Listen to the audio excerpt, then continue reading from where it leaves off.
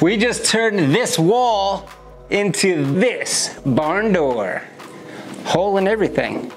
And we'll show you how we did it right now. What is up? Welcome back. Do you like to do it, build it, or make it? So do we. And we have a new video each week. This week, we're putting a hole in the wall and then a door in that hole. It's actually a barn door over that hole. I am trying to connect our front office spaces to our back office spaces. Right now they're separated by the warehouse. You literally have to walk through the warehouse. So I want to put a doorway here. This is going to lead into what's going to be our little kitchenette room, and then we'll be able to bring these back office to the front offices. However, if this is a commercial building and we've not done any kind of construction like this before, so we've not had... Well, I've never made a doorway before, and I've definitely never made a doorway in a commercial space. Right, I was just going to say, we've never tried to use metal studs or work with metal studs. I know this is not a load-bearing wall, so, you know, I feel like this is a good starter project to see what we can do, because I don't really think you can mess it up too much. Yeah, I don't think anything will fall down, so. So we're going to take you along our little journey this week as we put this doorway in and show you how it's done. Give you our lessons learned. Step one.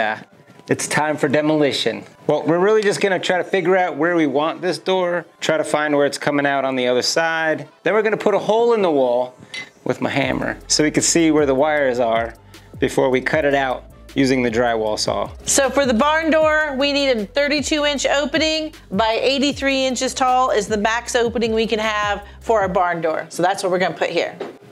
The max? We're going max? Going max. Do you wanna go on the other side?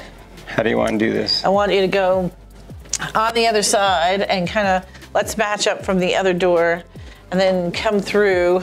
Poke a hole through? Uh-huh, poke a hole all the way through so we know where we are. Go to the other side, a couple of taps with the hammer, and poof, there's the saw. This is the start of our door opening. Now we kind of do a quick measure, take a little peek back there to make sure there are no electrical wires. That's just phone wire, so we're good to go. We snap the full chalk line for our opening. Garrett gets the Sawzall out, starts taking down the drywall. We go to the other side and we do the same. I use the tin snips to cut out the braces. Poof, there's our opening. Take out the rest of that metal stud. All right, we ran into a snag. There's power running through the wall. I had no idea. I didn't think there would be power right here. We did think that they would drop it from the ceiling. Yeah, I thought they would be dropped through the ceiling. I guess the walls were built before the ceiling was put in. I did not cut through it. We're just gonna reroute it though. We got the same type of wire that's already running through the wall and some junction boxes, and we're just gonna run it up through the drop ceiling, back down, and keep it going. And to make sure that we're not messing with any hot wires, we got this cool little tool that'll tell me if there's actually power running through them. This thing's a lifesaver. I love it. All right, we're gonna go cut the power.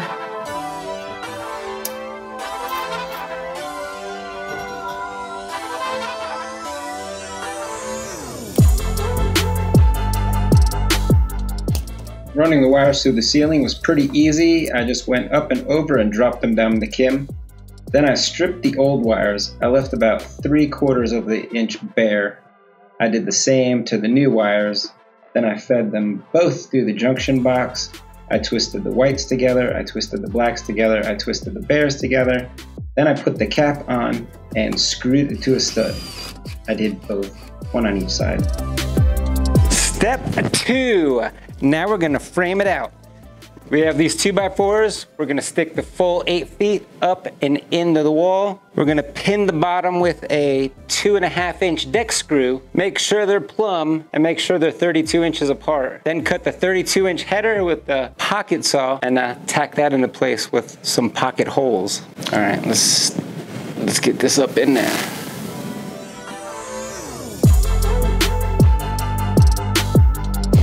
All right, should we cut the 32-inch header first so we can make sure the bottom is also 32 inches? I think that's a good idea. That's a good idea. We're gonna cut the bottom. We're gonna cut the header at 32 inches first so we could use it as a guide for the bottom too.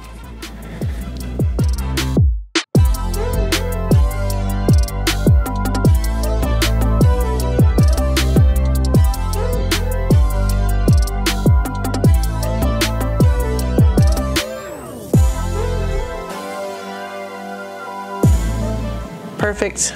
All right, it's all plumbed up. I'm gonna hit it with a couple of drywall screws to keep it in place so that we could put the drywall in the gaps. Just a few.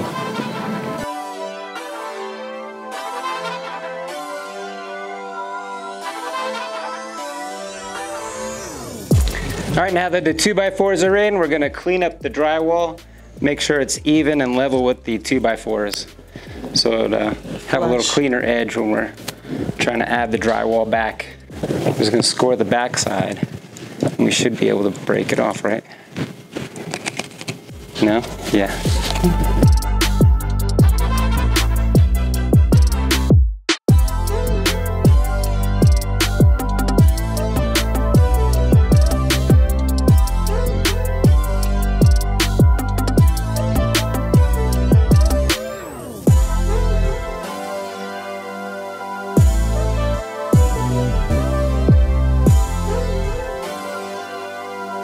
Now we're just gonna put the drywall back. We're gonna cut a couple of pieces that are 4.5 inches wide.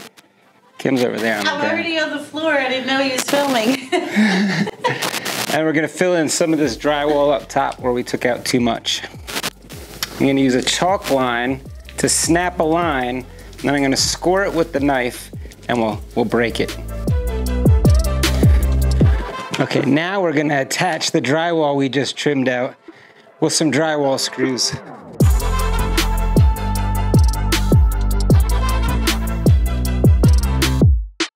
Time to add the corner round. I'm gonna put it in place and trim it with these tin snips.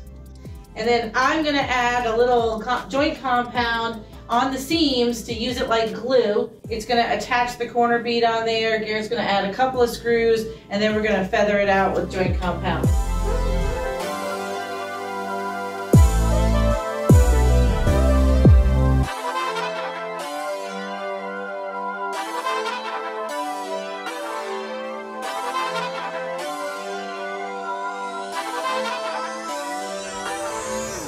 All right, we let it sit overnight.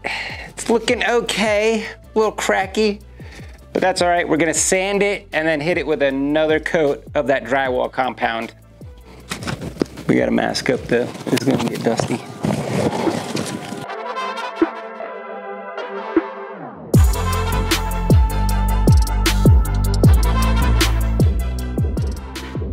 Step 4. Now we paint. We went to Lowe's and we picked up some paint using the color match system. We took a piece of the wall and now we're just gonna paint around the doorway, trying to make it match. So we are no pro drywallers. I do recognize that as a skill. We have worked and worked and worked on this wall trying to get it flat. It's not perfect, but it's pretty close at this point. It's pretty good. I would say it's professional. Granted, we did inherit the walls that are around us, and they look rough. So I feel like it'll fit right in. Yeah, I feel like it's gonna fit right in. That was my goal, to make it blend in. Didn't want it to stand out. Yeah. I didn't want this to look new or anything.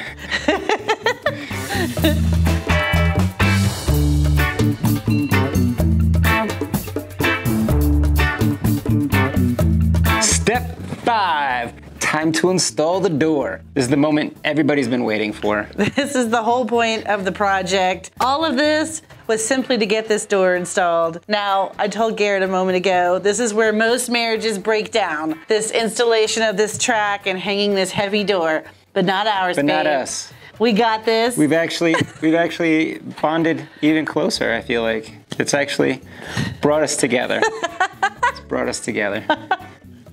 This is supposed to be a quick hang door. Big bold letters right on the front says quick hang.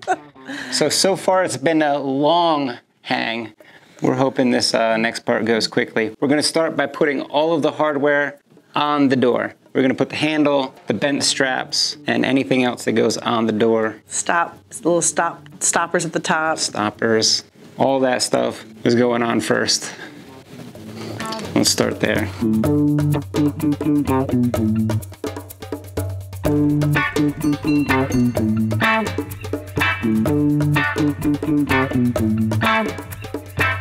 Hardware's on. Now we're gonna measure where the track will go. We need to measure the center line of the track, which is 1.5 inches from the edge of the door. And then we need to go up 1 3/4 inches from the height of the door. So for us, it's 85 3/4.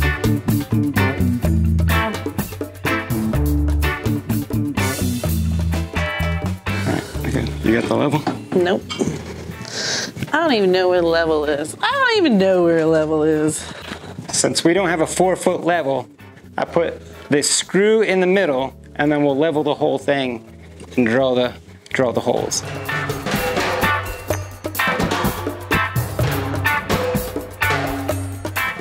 So for our installation, you have to anchor the center point to a stud, which we've done, but the others can be wall anchored in for drywall. We don't hit any other studs. Given the position of our door, holes on the bar will not hit any studs, so we're gonna use wall anchors.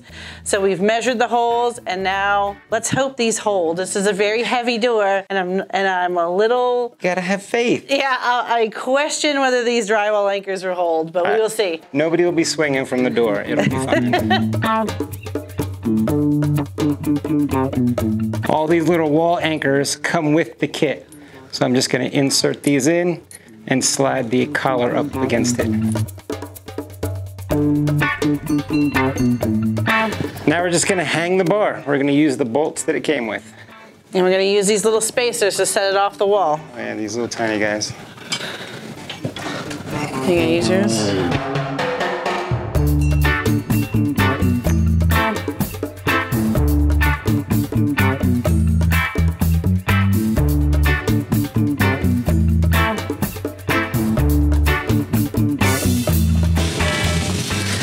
All right, this really is quick and easy. It's quick hang, quick hang. It has been pretty quick. All right, moment of truth. Now we're gonna hang the door.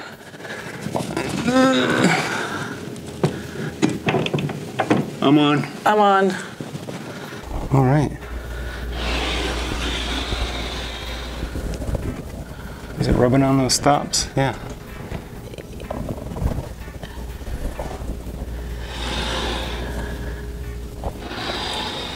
Okay. Hold on. Yeah. See, now it's hanging straight. Huh. How are these jump blocks supposed to go on? They go up underneath to keep it from, kind of keep it sliding. There's not enough room. Oh. Putting the end stops on. Right here, like this? Yeah. How far?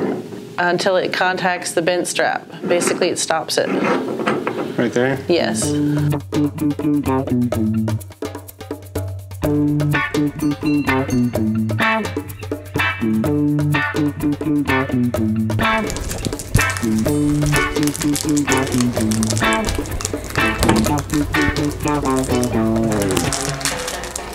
And last step, door is up and it closes. Go ahead, closes smoothly. Smooth like butter. Last step is installing this door guide at the bottom to make sure it doesn't wobble in and out. So nobody throws it off. There's two options to this. There's a wall mount and a floor mount, but because we have concrete floors, we're gonna attach ours and we're gonna use the wall mount to the wall.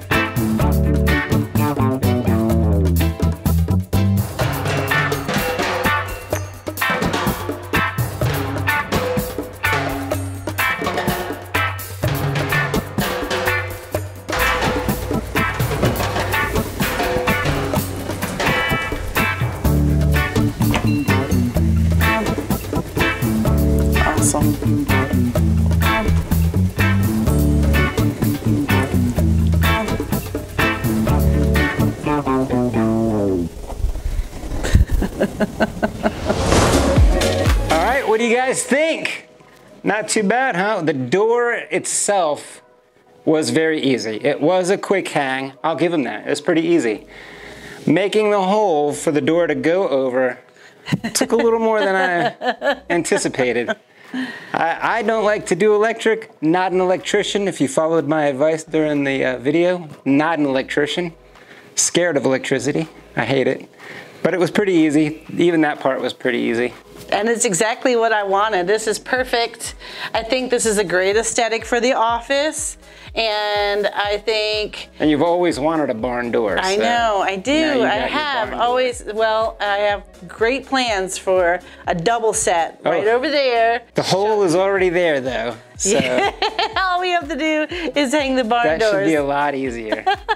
But I'm really excited, and after the installation, I do think this is going to work. It does seem pretty sturdy. We'll see over time. It's not bad. It's advertised to work right into the drywall with the one stud mount, so we've done just what it said to do. It's not very wiggly. It's not wiggly at all, actually. All right, looks like we're about out of time. So if you're not gonna join us for the patron after show, we will see you next week where we'll do it, build it, make it again.